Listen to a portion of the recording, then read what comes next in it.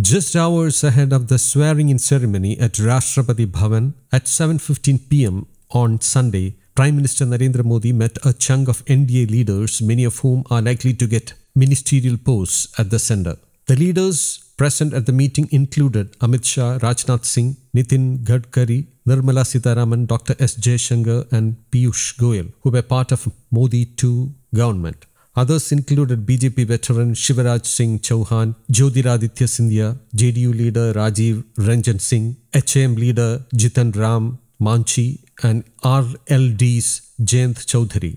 A big difference between Modi II and Modi III is that the BJP's numbers in Lok Sabha have dropped below the majority mark and it now has to rely on NDA allies to cross the magic figure. This means that it needs to accommodate its allies in the Council of Ministers too.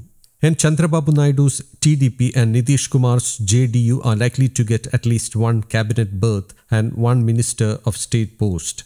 The decisions on the new cabinet were taken after an 11-hour meeting at the Prime Minister's residence on June 8th. Amit Shah, BJP Chief JP Nadda and the party's National General Secretary Organization BL Santosh were present at the meeting. Outgoing Home Minister Amit Shah, Defence Minister Rajnath Singh and Roads and Highways Minister Nitin Gadkari are likely to retain their portfolios. Nirmala Sitharaman and Dr. S. Jaishankar, both Rajya Sabha MPs, are also likely to retain their finance and external affairs portfolios respectively. Among the other allies, Chirag Paswan of LJP, Ram Vilas, HD Kumaraswamy of JDS, Anupriya Patel of Apna Dal, Sonelal, Jayant Chaudhary of RLD and Jitan Manjhi of Hindustani Awam Morcha are likely to get ministerial berths. Eknath Shinde's Shiv Sena may be represented by Buldhana MP Pratap Rao Jadhav. Ramdas Athawale, Rajya Sabha MP and Chief of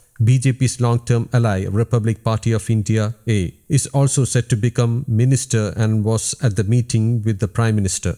Prahlad Joshi, who handled the parliamentary affairs portfolio in Modi II, former Haryana Chief Minister Manohar Lal Khattar and Madhya Pradesh leaders Shivraj Singh Chouhan and Jyotiraditya Scindia may also get ministerial posts. BJP's leaders from the northeast, Sarbananda Sonowal and Kiran Rijiju, may return as ministers, with some more names doing the rounds. Among the other names doing the round are G. Krishna Reddy, Shobha Karandalaje, B.L. Verma, Bhandhi Sanjay Kumar, Nityananda Rai, Giriraj Singh, Suresh Gopi and Rajiv Chandrasekhar. The BJP's tally of 240, 32 short of the majority mark, has catapulted Chandrababu Naidu and Nitish Kumar into the position of kingmakers.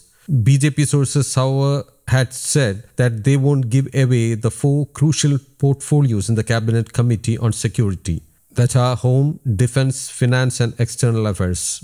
TDP, which won 16 seats, and JDU, which bagged 12, are learned to have demanded plum central roles. The announcement of the Prime Minister Modi's new team will show whether that has happened. From the JDU, former party chief Rajiv Ranjan Singh and Rajya Sabha MP and former Bihar Chief Minister Karpuri Thakur's son Ramnath Thakur may get the ministerial posts. TDP MPs Dr. Chandrasekhar Pemasani and Ram Mohan Naidu Kincharapu are getting ministerial posts in Modi III. Party leader Jay Galla announced on X.